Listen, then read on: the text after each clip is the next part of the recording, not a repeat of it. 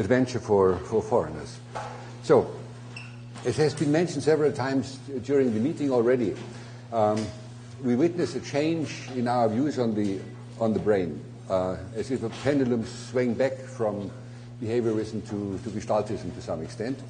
The behaviorist approach studying stimulus-response relations over the past decades generated findings that require, I think, an extension of this classical view. And the evidence is mainly that we learn that the connectome of the brain is dominated by distributedness and reciprocity. It has small world properties, as has been mentioned several times. And then we learned that the brain is a self-active system. It's permanently generating highly structured, highly complex spatio-temporal activity patterns. And they have been seen in the context of forward models and in the context of predictive coding. So formulating hypotheses, confirming them by using sparse sensory input. Then there is this striking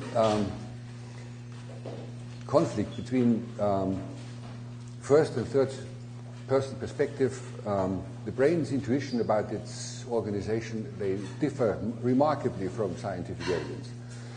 Has also been mentioned, and you have seen those slides already. In a similar case, the Cartesian view, the dualist stance, a convergence center somewhere in the brain that evaluates all sensory signals, binds them together into coherent concepts.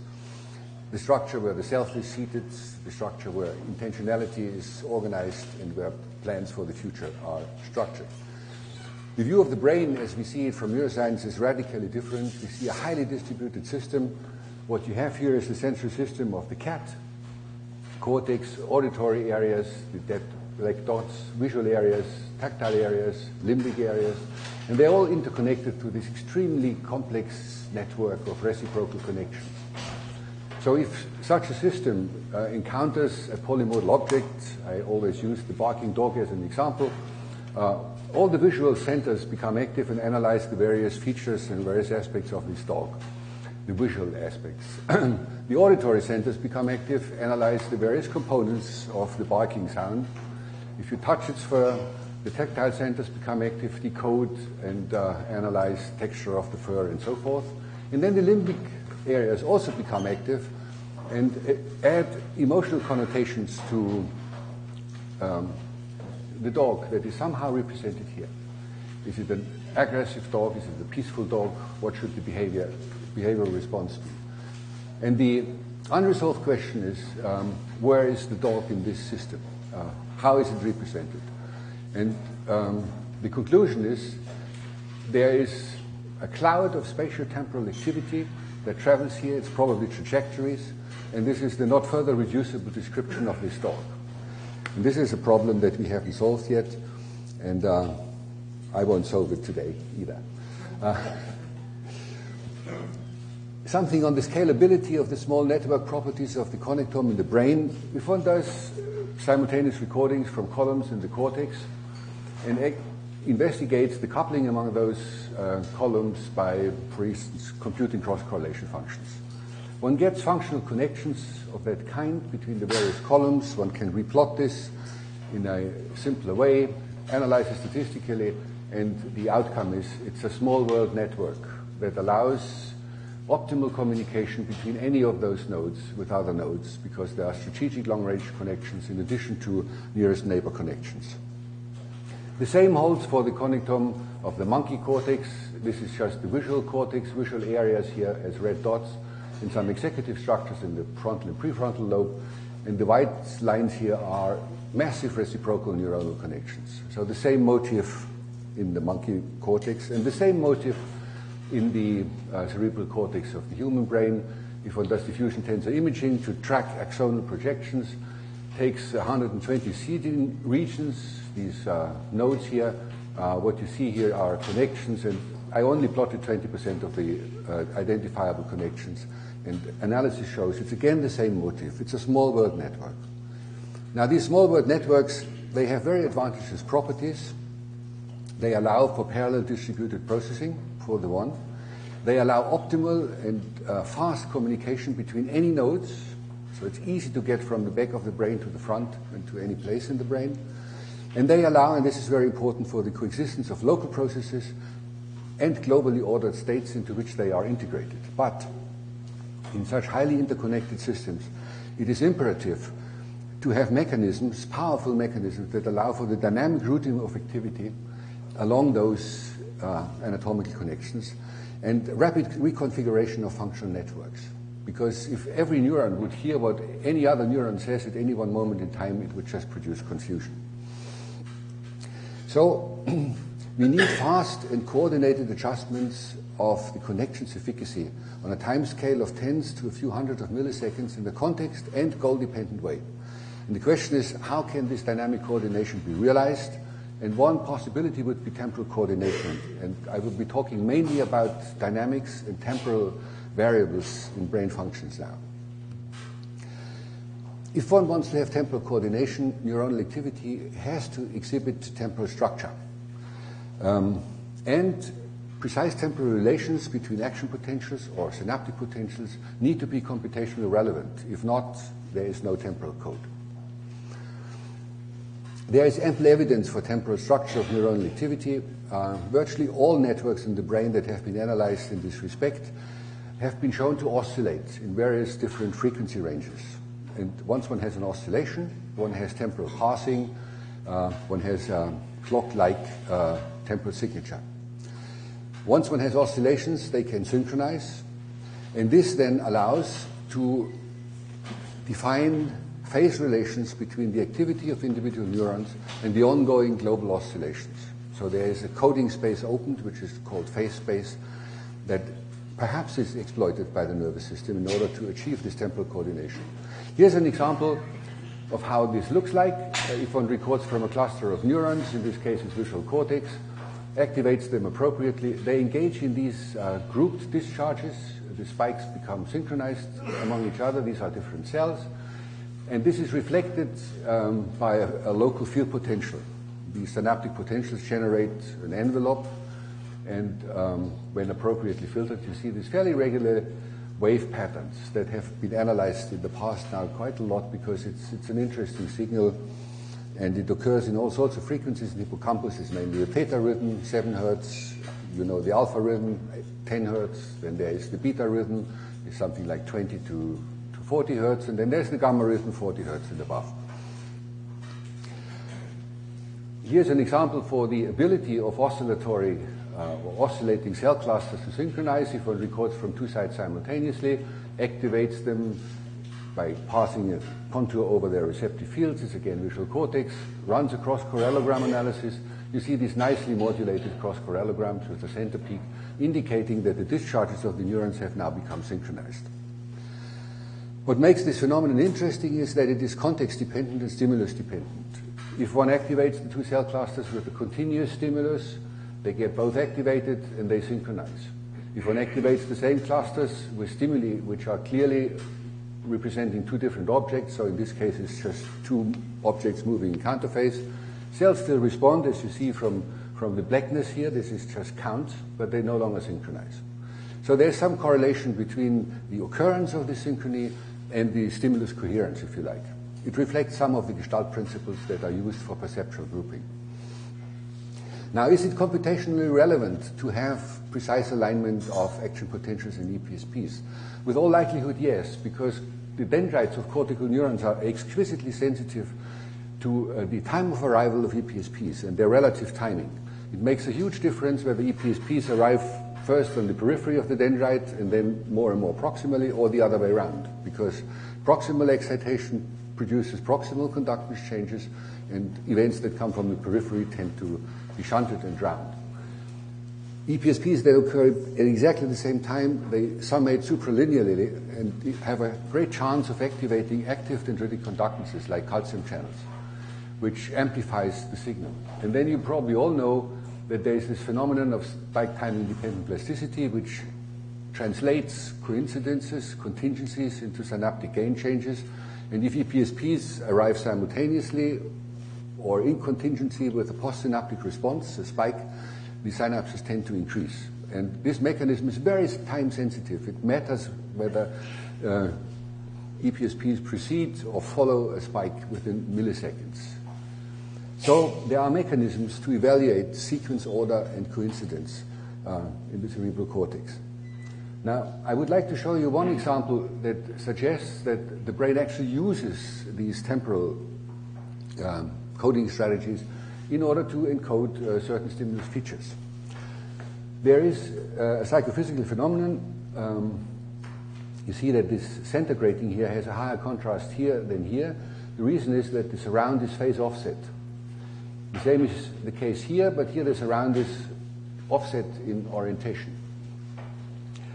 Now, it has been shown in the past that this effect is due to an increase of discharge rate of the neurons responding to the center stimulus when the surround is rotated away in orientation, because there is less inhibition exerted by the surround. This is the psychophysical function for the increase of contrast with phase offset. So it's a nice and smooth psychophysical function. So what one does is to record from neurons that respond to the center grating here, using silicone probes to get many neurons at the same time, and then play the game. Here is the confirmation of the enhancement of this contrast by orientation offset. When the outer grating rotates away, the discharge rate of the neurons here increases smoothly and mimics the contrast sensitivity function here. Not so if the contrast is enhanced by phase offset. In this case, discharge rates remain exactly the same. So the question is, how is saliency of these responses enhanced if not by increasing discharge rate? And the solution is here. Recording from several cells at the same time allows one to compute cross-correlations and see how coincident the firing is. And the amount of coincident firing is reflected by the amplitude of these center peaks here, of the corellogram. And if one takes these as a measure on the ordinate, one sees that there is a perfect match between the increase in synchrony, the red curve here, and the phase offset plotted here on the abscissa for this phase offset constellation. While there is no change, no systematic change in synchronization in case of orientation offset. Conclusion being, apparently the cortex uses two complementary strategies to increase the saliency of responses of individual neurons. One is increased discharge rate, that makes for better temporal summation, and the other is to make spikes come synchronously. And interestingly, the effect is perceptually indistinguishable. So there are two complementary ways to increase the saliency of responses, and this will become important in a minute. Yeah. Also, I would like to emphasize that once one has temporal passing of activity, spikes are not just spikes. It matters when they do occur in relation to the oscillation cycle of the population in which they are embedded. The first evidence for this has been provided by John O'Keefe in the hippocampus, who showed that place cells, the cells which have receptive fields or response fields for a particular place the animal is in, when the animal traverses this response field, neurons increase their discharge rate, but in addition, they shift their spikes forward in phase relative to the ongoing theta rhythm. And it is this shift in phase, this phase precedence as it is called, that contains additional information about where the animal is. Very precise information that can be read out within a single cycle. So there is a temporal coding strategy in the hippocampus, and there is also in the neocortex, as this slide shows. What visual scientists do, they determine receptive field properties of their neurons using the Hubel-Wiesel strategy, passing oriented contours over the receptive field. Cells respond, you count the spikes of the response, and you plot them as a function of orientation. Then you get orientation tuning curves, and you can compute an orientation index. And this is what one gets if one takes all the spikes that are produced by that neuron. It's plus minus 30-degree orientations selective. However, if one only takes the spikes that that occur at a particular phase of this oscillation cycle, in this case it's a gamma cycle, orientation tuning is much sharper. So those spikes, there's something special about those spikes, which other spikes more in other phases don't share. So there's additional information in the phase angle that discharges display relative to the ongoing oscillation cycle.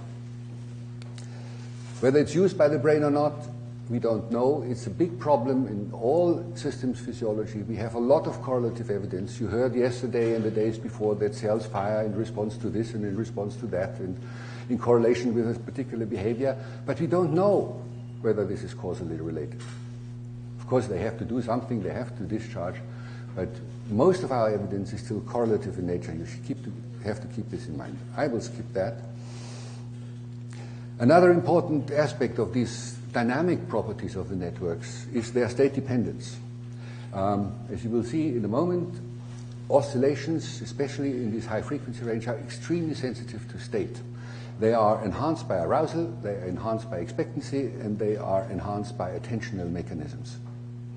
And all this can occur independently of modulations in the discharge rate. So it seems that there are two orthogonal ways of modulating the system. Here's an example. Early days, a little kitten with matrix electrodes implanted, so one can compute cross correlations between the discharges, watching a drifting grating on a screen. And in the beginning, the kitten is interested because something new. So the EEG shows a lot of power in the high frequency range, and if one runs cross correlations between those neurons, you see this wonderful oscillatory modulation of the discharges. They come in groups. This is not the grating causing these groups, it's an endogenously generated rhythm. Now with time, the kitten gets bored, still keeps the eyes open, but the EEG shifts towards lower frequencies, and this synchronization decays until it disappears completely. Kitten still eyes open, cells still responding to the stimulus, everything fine at this single cell level, but the global coordination is gone. Some of the systems, and I haven't got the time to go into details, have been identified that control this state variable. They are related to the ascending reticular arousal system. They use acetylcholine as a transmitter. So there's a projection from the basal forebrain that supplies cortex with acetylcholine. If this is lesioned or pharmacologically blocked, gamma oscillations are gone and are not rescued. And another pathway is through the intralaminar thalamic nuclei. They have been mentioned yesterday by Mike Shadlin as modulatory systems that control the state of cortex. Now, one can show the same thing in a wake-behaving monkey. Monkey is trained to fixate and then attend covertly to patterns that appear in the receptive fields of the neurons that one is recording from. And the monkey knows through cueing or blocking the trials that a change will occur either in the second pattern, in which case the monkey has to respond here, or a change will occur only in the third pattern, and then he has to respond here. Then one records from a number of neurons at the same time, runs cross-correlation analysis, plots the amount of correlation, i.e. precision of oscillations, in color. The hotter, the better synchronized, the more oscillations. On the ordinate, the frequency range of these oscillations, and here the time of the trial. In this case, monkey expects the change to occur after the second pattern. So what monkey does, it upregulates its oscillatory activity in response to the second pattern, getting ready to act, but this was a catch trial, nothing happened. So the monkey maintains its attention and expectancy, maintains these oscillations also in response to the third stimulus, and then responds, and then everything breaks down.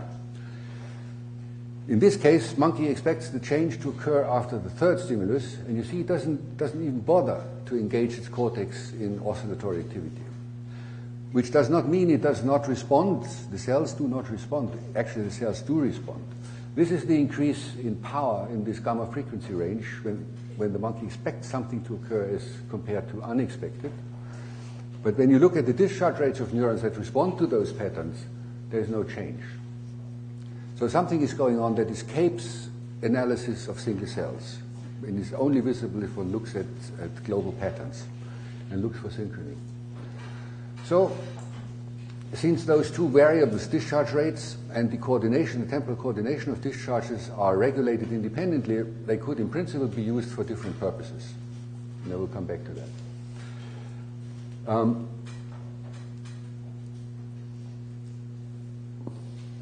Yeah, you read it. By adjusting the phase and the synchrony of oscillatory activity, one can in principle gate communication between nodes.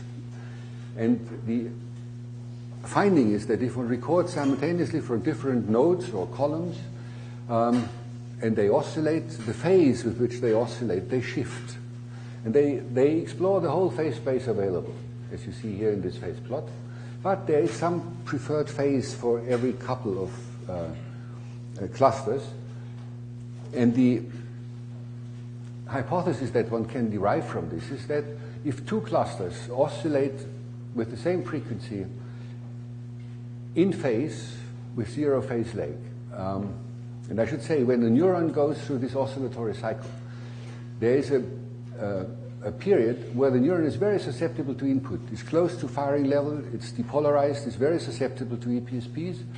But then when it goes down into the trough, and these are regularly alternating cycles, there's very strong GABAergic inhibition here, which shunts the dendrites, and the neuron is virtually unsusceptible to excitatory input. So the idea is if two neuron clusters oscillate at the right phase so that this neuron is susceptible when it receives the message from this neuron and vice versa, they will couple very intensely. While another node that happens to oscillate out of phase will be refractory when the message from this node comes and vice versa, so they should not be coupled. And one can measure this by recording simultaneously from two nodes, measuring the coupling by computing mutual information or the covariation of discharge to see whether they talk to each other or not. And the quality of talking or the intensity of talking to each other is color-coded here. Here is the phase relation through which these clusters migrate over time. And here's the frequency range in which this communication occurs. And you see that if phase enters this, we call it just arbitrarily zero phase. It needn't be zero phase, but this is the one that this cluster prefers. They start to couple very intensely. And this occurs on the basis of these high-frequency gamma oscillations. It's reserved for this frequency range. It does not happen for the lower frequencies. And it is a general phenomenon. It is seen in primary visual cortex of cats at this frequency range. It's seen in monkey V1, primary visual cortex. It's seen in monkey V4. Has been studied in other areas, but I would suspect this is really a general principle. So, conclusion being, in practice, coupling can be modified dynamically at a very fast timescale by adjusting oscillation frequency and phase. These are variables that can be regulated dynamically very, very rapidly without having to change synaptic gain or to do some metabolic changes. It's just in time, temporal alignment decides whether you talk to each other or not. This obviously would permit selective routing of activity through this highly interconnected network, and I will give you an example. And so it establishes transient relations between nodes, so to configure ad hoc, on-the-fly functional networks. Whether it's a novel computational strategy, again, correlative evidence would say yes, causal evidence not present yet. Here is an example how this works, or how this could work. Cats have been trained to look at the stimulus, in this case a grating, wait until it changes its orientation a little bit, then press a door, and then be rewarded if they do it within a sufficiently short period of time. These cats were implanted with chronic electrodes that allowed one to record multi-units and the field potential in defined cortical areas, primary visual cortex, parietal, association area. This is a little bit the LIP that Mike Shadlin talked about yesterday, somatosensory cortex, and finally the motor cortex related to the paw that the animal needed to use. If one then runs cross-correlations between the activity in these areas, one finds that indeed all those areas have the capability to synchronize their respective oscillatory activity, as you see in this graph. There's always some cross-correlation here between area 5 and area 5 lateral, 5 medial, and so forth. Now, the interesting part of this is how does this change as a function of the behavioral cycle? And let me start with this example. Here the animal is feeding. It has solved this task. And what you see, this is a sliding window cross-correlogram. So this is the center peak here, and these are the troughs, and these are the side peaks. It's essentially a cross-correlogram put upside down and plotted in color. So when the animal feeds, there's slow wave oscillation. It's in the something like in the low alpha range, and it's phase shifting all the time. So it's nothing systematic to be seen here. But back here is a buzz that alerts the animal that the next trial will start. What the cat does, it turns around, and it waits for the stimulus to come. And this is this phase. Stimulus isn't there yet, but what you see is a strong, very precise synchronization in the here beta frequency range in anticipation of the stimulus to appear. And this is you see this between all the areas that the cat needs to engage in order to solve their task. Primary visual cortex all the way up to motor cortex.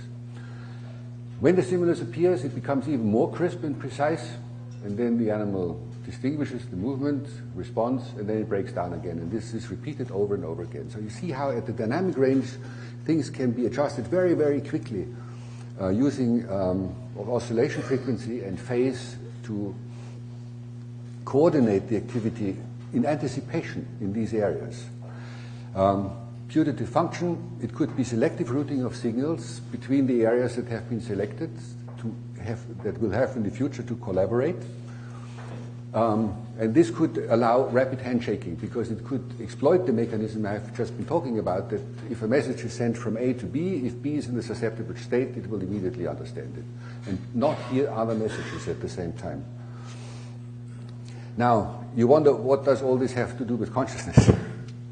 I needed to go there in order to sensitize you for the putative importance of temporal coordination. So how do we proceed when we look for the neuronal correlate of consciousness? We create perceptual conditions in which targets are presented that are sometimes perceived consciously, that we are aware of, that are reportable, and in other instances, they pass undetected. We keep the physical conditions as constant as possible. We measure neuronal responses in both conditions. We subtract them from each other, and the difference is then considered as a neuronal correlate of consciousness. But there are a lot of problems. The major problem is that whether it's seen or not may be due to some fluctuations of the signal-noise ratio in peripheral visual structures. Sometimes the signals will make it, sometimes they won't make it. Maybe we pick up these fluctuations in our difference computations. They would precede the moment or the processes that actually are required for access to consciousness. But we can't distinguish between those two very readily. Then, if something has become conscious, it becomes reportable, it gets into short-term memory. So there are processes afterwards that are very relevant, and they also produce brain signals, and they would show up in the difference between seen, aware, or unaware. In the moment, most of the studies lump all this together, so we cannot be really sure what actually we are looking at. One can make some educated guesses from latencies, but since we don't exactly know when things enter consciousness, this is difficult. So this should just indicate that it is very, very difficult to distill the neuronal correlates of consciousness. There are essentially two competing hypotheses, and you have been confronted with some of them. One is that there be specific areas that need to be engaged in order to make something conscious, or that there is a particular dynamic state of the whole system that distinguishes conscious from non-conscious processing. And I would like to give you an example for the latter hypothesis. The experimental procedure is, as I just said, one produces stimuli that are sometimes visible, sometimes not, and then one measures some brain variable. In this case, it's magnetoencephalographic measurements in human. And then one analyzes spectral power of these signals and their coherence, their phase synchrony. So here's the experiment. Subjects are presented with a sequence of letters which are masked, and sometimes they see them, sometimes they don't see them. And at the end of the trial, they have to do a forced choice matching operation, say same or different. Now, it's a bit strange for the subjects because in cases where they are not aware of what they had seen, they would say, well, how should I know? But we say, nevertheless, guess, do something. And it turns out, if there is match, reaction times are shorter than if there is non-match, indicating that the brain has seen something, has decoded it all the way down to semantic depth, because it also works if one shows a cat or a dog. But the person as a whole is not aware of it. In other cases, they perceive, and they say, yeah, it was a dog. So, if one compares spectral power between the two conditions, there isn't much difference. Local gamma oscillations that occur during those tasks are quite okay. There's a little bit more in the matching phase, just preceding the response phase. But this is much too late in order to be considered as a NCC. neural correlate of consciousness. The interesting phase is up front here, because this is where one recognizes. And what one sees if one, rather than computing amplitude fluctuations of these waves and their frequency, computes phase locking, so the precision with which they can synchronize across areas, over distance, between the two hemispheres or between different sources. And here is a brief moment. You see this here, this dot. That's the important thing. This is a moment, about 180 milliseconds after the stimulus has been shown, where many sensors phase lock, in this case, in the beta frequency range. It's a transient phenomenon, disappears again, is no longer seen in the difference, which is only there when the subjects have consciously seen something. One can then plot a graph that indicates which sensors, or in this case a source space, have talked to each other or have synchronized for that brief moment. And this is at a particular point in time, you see this network emerging, given a certain threshold in process, which does not emerge when the subjects haven't seen it. Suggesting that one prerequisite for conscious processing, but with all the caveats that I mentioned in the beginning, could be the transient and precise synchronization of a widely distributed ensemble of cortical neurons in the gamma, or if it's long-range, beta frequency range. Now this interpretation is of course in agreement with the hypothesis of bars on a global workspace, as we heard yesterday in the video conference. And nothing is new in the world. Sherrington has already speculated on something like that, because he was concerned with the unity of consciousness and how could one bring all those different signals in the brain together in order to have a coherent percept and to be aware of something that is coherent. And he said you don't need convergence in space to do that. He said pure conjunction in time, without necessarily cerebral conjunction in space, so he meant converging pathways, lies at the root of the solution of the problem of the unity of mind. We'll see whether he's right. Maybe I skip that for the sake of time. You know, there's another interesting paradigm used in consciousness research. This is binocular rivalry. You have identical physical stimuli on the two eyes that cannot, well, since I'm talking about it, I have another 7 minutes to talk or to discuss. To talk. That will be okay. So, if stimuli in the two eyes cannot be fused, then there's always one eye suppressed, because you don't want to have double images. And this we do automatically all the time, because beyond the point of fusion, the Panum's area, you always would have double images. So normal viewing is always associated with repressing signals that cannot be fused. And the two eyes usually alternate in doing this. So exposing a cat to rivalrous stimuli, in this case gratings that drift in different directions, they either see this one or that one, and one knows which one they actually see because they produce a nystagmus, and the direction of the nystagmus tells you what they actually see, what flow field is inducing the nystagmus. So we have an external control on which eye is leading, and then play the same game again. All this can only be done with multi-site recording. I can't emphasize this enough. You wouldn't see anything of this with single-cell recording. You can compute correlations between the neurons, and what you see is when neurons that lose out in competition, that are fed by the eye, that is not making it to consciousness or to awareness, the synchrony goes down while it goes up in neurons, and it goes up dramatically in neurons that supply the information that is later on perceived by the animal.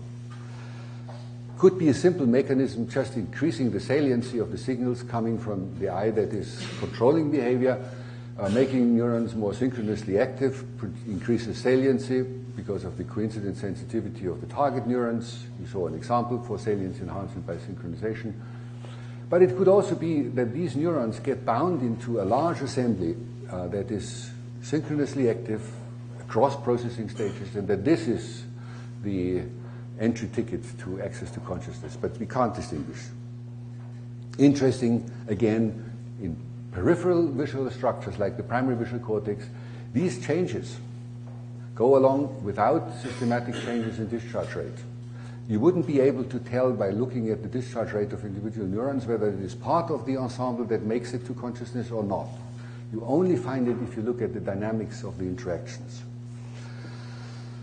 So, I have interpreted this, and now just one brief excursion. Yeah, I have enough time. Using measures of synchrony and phase locking as diagnostic tools for the analysis of functional networks. You had already seen this in the SCET experiments. It tells you something about the handshaking of areas in anticipation of something. So we thought, and this is why I put it in, there are altered states of consciousness, obviously, and in schizophrenic patients this is very clear that this is the case. It's addressed as such. And the question is, does that correlate with disturbance in temporal coordination? Can one find a variable? Why schizophrenia? Because this is a disease that is characterized by the inability of the patients, as far as the negative symptomatology is concerned, to bind together what needs to be bound together. They have fragmented perception of the environment, or sometimes they establish false bindings. They associate things with each other that normal people wouldn't. So maybe there's something wrong with the dynamic coordination in this system. So the experiment goes as follows. One shows normal subjects and patient groups these Mooney faces, asks them, do you see a face or not, and if, press. And this requires a lot of coordination because one has to complete and bind the right contours to each other. So it takes some time until one can see them or not see them. And then there are fake patterns where it's impossible to see something because they have been fragmented. Recording EEG, MEG, doing source analysis, showing the sources where the activity goes up during this task, and it goes up in the occipital part of the brain, as one would expect. And then analyze power of oscillations in different frequency ranges, so frequencies plotted on the ordinate, time runs here, Mooney faces are presented here, and color is again indicating temperature, indicating the power of the oscillations in a particular frequency range. And you see that in normal subjects there's a fairly strong increase when the processing begins. Some time is lost in the retina and some pre-processing, but then these oscillations start, and this is then the end of the trial. The response occurs somewhere back here. This is the normal pattern. This is what one finds in schizophrenic patients. There's less of all this. It's there, but there's less of this.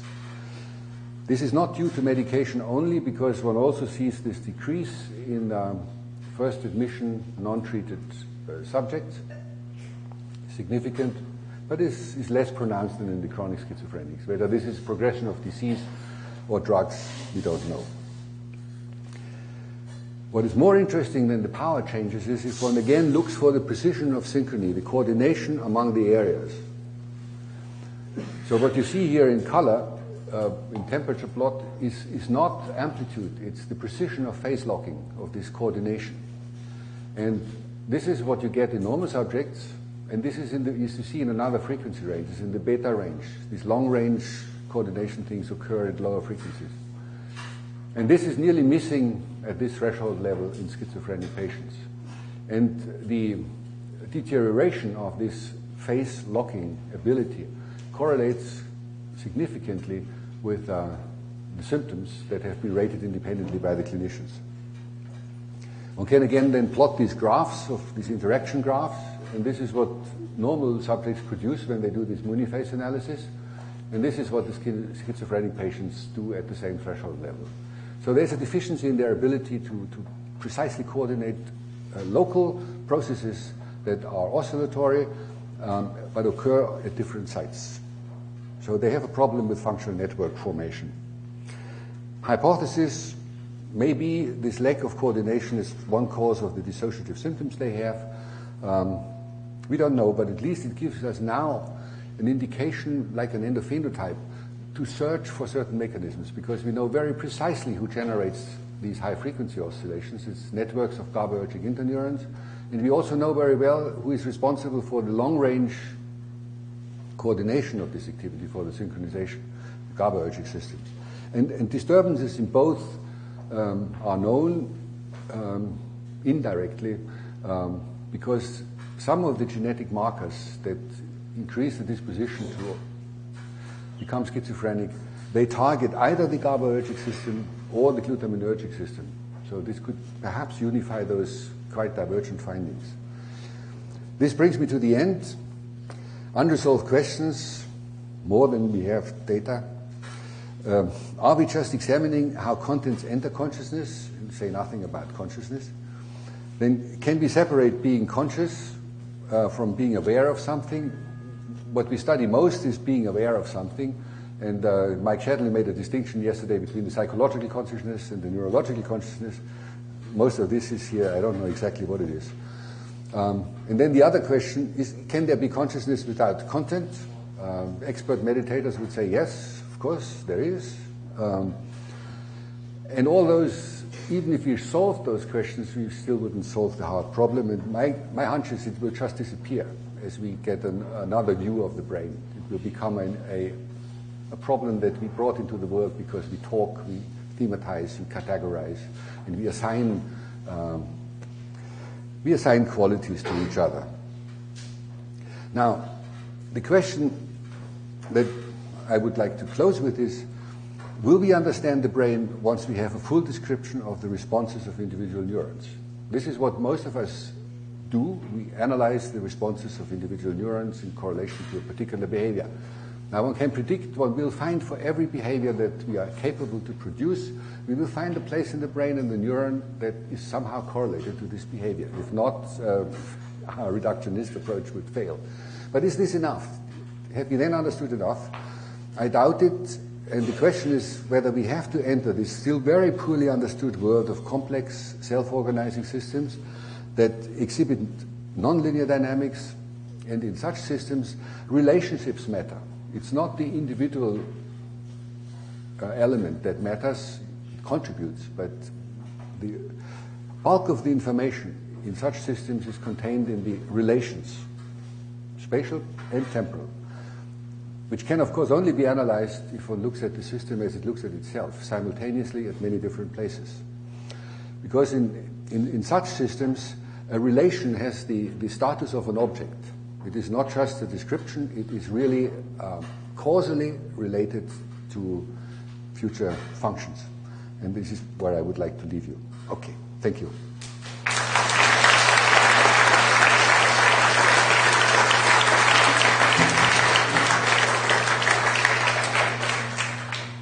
All right, so we have